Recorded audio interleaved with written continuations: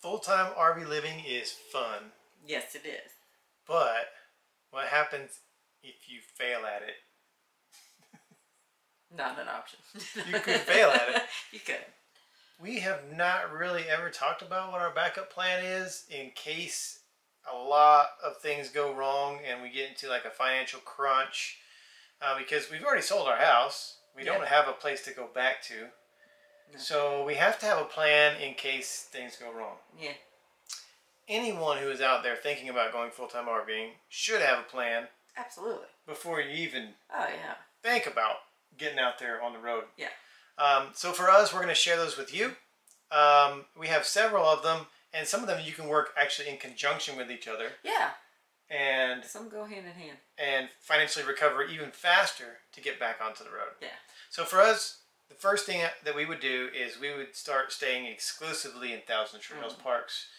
And because we have the elite membership now, we can stay at any of the Thousand Trails parks for free. So it wouldn't take us very long to build enough money back up to get back out on the road if we got into a pinch.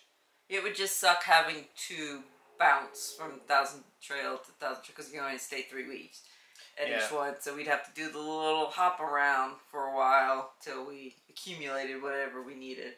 Yeah, and if you're staying at those parks for 3 weeks at a time, you're saving money on gas and other expenses as well.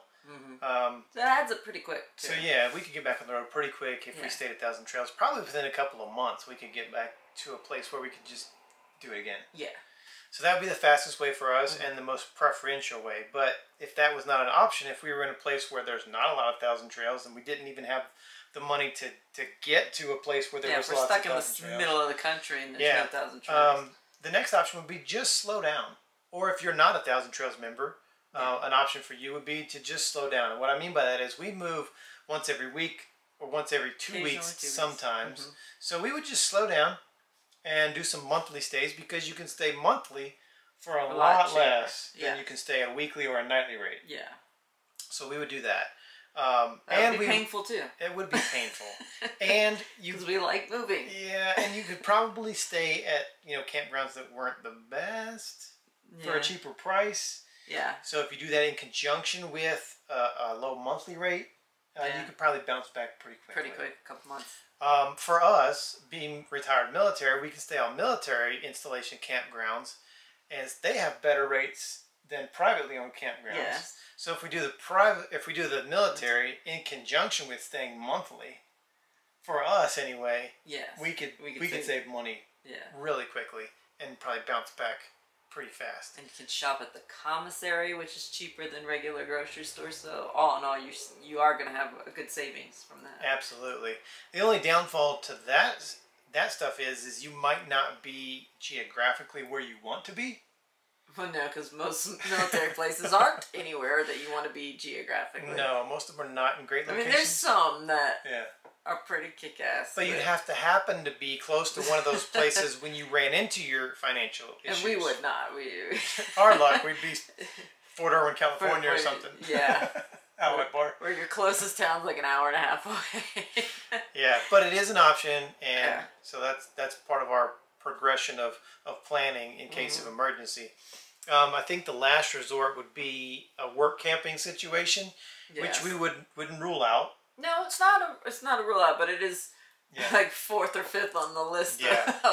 But for people who don't have the military option, don't have the Thousand Trails option, work camping is definitely a viable option. It is a very ideal option. Because you can stay at the place for free while you're camping and just working just a little bit. Yeah, it's not like strenuous work, and it's not backbreaking. And so you could probably bounce back pretty quick by not having campground fees or electric power, water, all that stuff is all taken care of, and you're good to go. There are a few things that you need to have to make any of these plans even feasible. Yeah. And that is, the biggest one is you have to have a reliable source of income. You have to have a source coming in to replenish the funds that you lost so that you can get back out on the road. Yes. Now, there's several ways you can do that. For us, it's military pension. Yes. And VA. And VA, yeah. So that's our predictable, reliable source of income. You could have a remote job where you work for a company but you work remotely. You could own your own business. Yep. You could be, you know, very crafty and build Contractor. stuff. Contractor. There's lots of stuff that you can do. Yeah. But what I'm trying to say is you just have to have some kind of money coming in. Yeah. Because even if you're staying at Thousand Trails for free, yeah, you're staying there for free, but no money's coming in. So you're not building anything back up to be able to get back on the road. Exactly. I wanted to also mention that, at least for us, in our opinion, YouTube is not a reliable source of income. Absolutely not. Even if you're a big channel, and even if you're making a substantial amount of money on YouTube, it's still not predictable and reliable. Yes. It's very unpredictable, unstable. Anything can go wrong on YouTube. Yeah. They change their terms and conditions all the time. If you violate one of those, they could just turn your channel off. Yeah. They could delete your stuff if there's a glitch in the system, if it gets hacked, or whatever. It could just go away instantly. Yeah, YouTube money is like commission money. Exactly. Not only is it not reliable in that it might not always be there, it's not predictable because the amount you earn every month is not always going to be the same. No, it can vary. Yeah. You can make several $100s in one month because you're putting out really great videos that everybody likes. The next month, you didn't do so well. Yeah. You don't make nearly as much. The season sometimes makes a difference. Whether, you know, winter, I think more people are watching more because they're not out and about as much. So I would say YouTube to supplement a little bit, and that's only if you're a pretty substantial channel. Yeah. Because even your smaller channels, you're not going to make enough to even make a dent. And it would take you forever to build up enough to be able to get back out onto the road. And what we're going to do is, so look for it coming up soon. When we hit that 10,000 subscriber mark, we're going to do a video. We're going to talk about how much we make on YouTube. Okay. Because we wanted to get to an area where it was very measurable. So I think 10,000 is a good place where you can say, okay, as a YouTuber with 10,000 subscribers, this is kind of what your income would generally look like. Yeah. Just to give everybody an idea. And I'll just give you an idea right now. It's not enough. No. So, some of the other things that you have to take into consideration and that you need is, for us anyway, we felt like we needed some kind of a savings. Yes. So we made sure we hit the road with some money in the bank in case there is an issue. We can live off of that for several months. We can continue this lifestyle and live off of that for several months and try to, you know, figure everything out before we go to these default plans. Yeah. And so we may not ever even have to go to those plans because we can live off of our savings. They don't want to touch that. No, we don't want to mess with that. The next thing is you want to have minimal debt before you hit the road. Yeah. You don't want to be having to pay a bunch of money while you're trying to recoup enough money to get back out on the road. Yeah. Because then you're just treading water. You're not really going anywhere. You're just breaking even.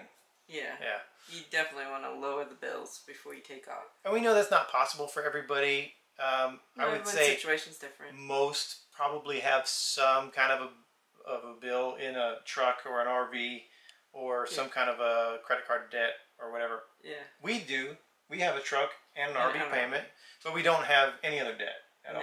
And the other things we have to worry about is like our day-to-day groceries and campground fees and internet and phones. Cell phones, your standard bills.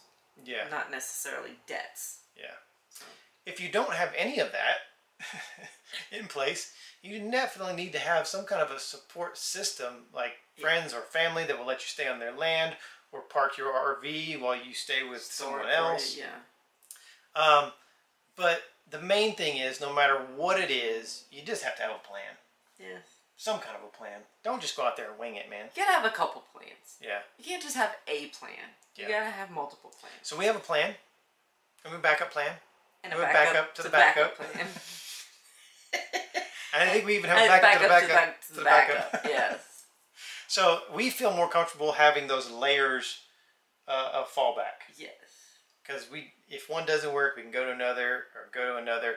And even if we go to the first one, like 1,000 Trails, and we're recouping, but we get tired of that, then we can slowly go back out to regular campgrounds at a monthly rate. So you, like I said before, you can use these in conjunction with each other to get back on your feet. Yes, absolutely. But there are a lot of people out there who are just watching YouTube, and YouTube does glamorize it, and it looks awesome out there, and it looks shiny and new and fun. But there is risk. So we just wanted to share that with you and let you know what our plan is. If you are a full-timer, let us know what your backup plan is. Or if you are planning on going full-time, let us know what you have in mind for your backup plan. Maybe you didn't have a backup plan, but maybe now you do. So hopefully you learned something from this. Hopefully you got something out of the video. And like we do at the end of all of our videos, we're going to honor a fallen hero. If you want to get involved with us in helping vets, everything you need to know is down here in the description of the video. We appreciate you watching. We'll see you next time.